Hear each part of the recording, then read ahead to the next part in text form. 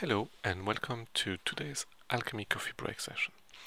Today's topic will be the new features in Catalyst 9.0 with a specific accent on features linked with reusing translation. So among the new features of Catalyst 9.0 we have a couple of features that will help translators and translation companies centralize all their translation assets and be more efficient while reusing text that is already been translated. I think the simplest thing to do will be to have a quick look at this. So the first step is going to have a quick look at my current situation. I'm translating a product called the Acme product, and in the past I have done version 7 and 8. So I have version 7 and 8 in French, but I also manage, shall we say, the Italian and Japanese version 8. So I have quite a lot of TTKs, as you can see in my archive. Now this is over the course of 2 updates. Now you can imagine what it would be if I've been working with the same company for a couple of years. I would have a lot of different TTKs for a specific customer, and it would be really useful to be able to centralize all of this. And this is where the Alchemy TM format, which is a new file format we've introduced with Catalyst 9, comes into play. To create such a format, in this case I'm about to do version 9 and I want to have one location with all of my legacy material instead of having to pick and choose from a large number of TTKs. So what I'm going to do is I'm going to start Catalyst, which I've done, and I'm going to run the cleanup expert. The cleanup expert will allow me to select the TTKs I want to clean up, in this case all of the TTKs I've done previously. Click on open. This has selected all of the TTKs, and I'm going to create a new TM file. So I'll just create a new file. So we'll call it Acme product and call this TM. Because I'm going to store my French, Italian and Japanese files in it, I don't need to put a language pair. I will click on open, and I'm now ready to clean all the content of my TTKs into that TM file. I won't extract the files because I don't need to, and I won't remove the graphics from that desktop TM because I know I do actually have translated graphics in my TTKs and I want to keep those. So I'll click on OK, and Catalyst will now take all of the TTKs, extract all of the strings for translation with the metadata. It is very important to realize that all of the metadata that is required during leverage will be taken from the TTK and added to the TM file, which means you will be able to create perfect matches, and as we will see in a moment, you will be able to get dialog box resized, so you can really finalize your TTK before cleaning it up into a TM file. So here what we have done is we have created that TM file. A quick distinction actually between a TTK and a TM file is that the TM file will not let you rebuild the translated files. So all of the binary information required to rebuild the files is left in the TTK and doesn't move to the TM file. This is not their purpose. Their purpose is to centralize all of the translation assets that you have. I have now a centralized location for all of my translation assets. If we have a look at the network, it's actually here at the root of my Acme product folder. So I am now ready to start working with version 9. Let's open the version 9 software and probably run a leverage expert so we can see that our dialog boxes are getting leveraged and resized as we expect them to be. So I'm pointing to my TM file. So my only TM will be the .tm file. I will not use any other TTKs. And I will click on OK. Catalyst will then do, the usual leverage. We go through all of the items and resize translate as we can. Now that we're complete, we have a partially translated file, and if we have a quick look at the dialog boxes, we will see they've all been signed off, meaning that those dialog boxes haven't been changed from version 8 or 7. It can be either and the current version. So I'm able to select a string and see that everything has been translated.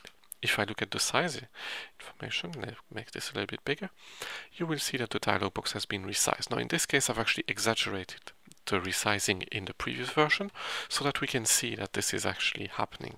Likewise, in 1002, I've actually made it a lot higher when there's no need for it, just so you can see that, you know, the source file was slightly was smaller, basically. So all of the information has been used, and the metadata has allowed us to actually resize the dialog box. You have perfect matches from an Alchemy TM. So this TM format is very useful, say, for freelance translators, by example, who may have quite a lot of TTKs belonging to a specific customer, and they will be able to centralize all of that information and have it very handy whenever they get the next project from that customer. For small localization company or localization companies, actually, it's quite useful because it allows you to centralize all of your assets in multiple languages. So once again, you have one file. If you combine that with the scheduler, which will be the subject of another new feature demo, you will be able to create the localization kits for all the languages very quickly, and also you won't have to select that many files and look for files everywhere. So this Alchemy TM and the scheduler, which you can see in the other video, will actually help you prepare those localization kits much faster. But back to the topic at hand, which is the reuse of translation. Another feature that is new in version 9 is the recycled translation feature, which you will see enabled here in this little toolbar. And recycled translation, actually before I show you, I will now turn off the translation memory. Will allow you to click on a string, by example, and immediately get a match. Now this match is not coming from the TM because it's deactivated, but it's coming from the current TTK. So even though the content of a current TTK is always changing, we have now been able to use those as a translation memory, just like any other translation memories. Obviously the indexing is happening on the fly all the time, but the end result is that this TM is completely usable, just as another TM would be for the translator. And just like any other TM, not only will it give you perfect 100% matches, which will be repetitions, but you will also be able to see fuzzy matches on repetitions, which means that even though the string is not exactly identical, so in the old process, when you use duplicate filter, it would not have been highlighted by the filter, you can still reuse the translation inside it and slightly modify it to reuse it. So as you can see, we are now able to deal with repetitions seamlessly. You don't have to run a filter and use those tools to do the translation of duplicates. You will simply start with the first one. When you get to the next one, Catalyst will offer it to you as repetitions. While we're in this XLIF file, actually, let's have a quick look at thing. If I click on this string here, you will see that the font is changing, and there is a black box around the text. Essentially, because XLIF files allow you to add metadata to the strings, things like the amount of pixels you have to display the string and the font you use to display the string, we're able to give you a rough estimate, a good estimate actually, of the size of the string and also the space you have, which means the translator are now able to give a translation that is, that will have a little bit more, that it doesn't have to be truncated, and that means they know what space they have and they will be able to make sure that their translation, the best translation possible, is used for that specific space. Finally, and this will be the last thing I will show you during this demo, we have added a few accelerators. So first I'm going to re-enable my translation memory, because I want to show you that we can run a concordance search simply right-clicking on a string and immediately looking for it inside the TTK or any translation memory.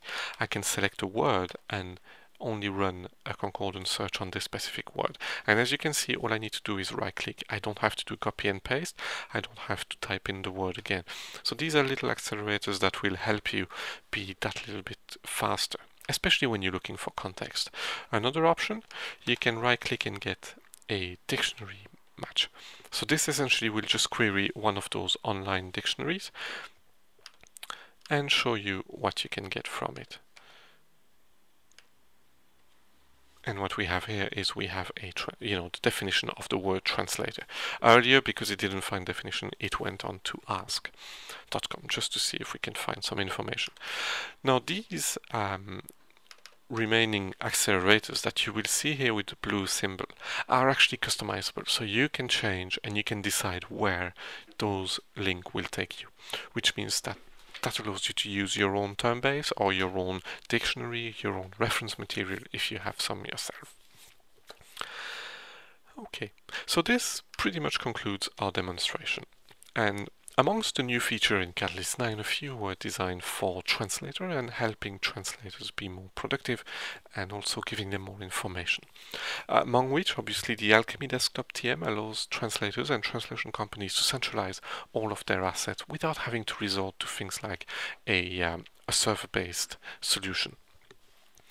The recycle translation feature will allow you to reuse the content of the current TTK, and will be kept up to date. The index will always be kept up to date with the evolution of the TTK. And finally, we've added a good few accelerators that will help you find more context information at the click of a mouse. If you have any questions on any of the topics we've covered today, or any of the or on anything concerning new features in Catalyst 9 or Catalyst in itself, please don't hesitate to contact us at info@alchemysoftware.ie. In the meantime, thank you very much for taking the time and have a nice day. Goodbye.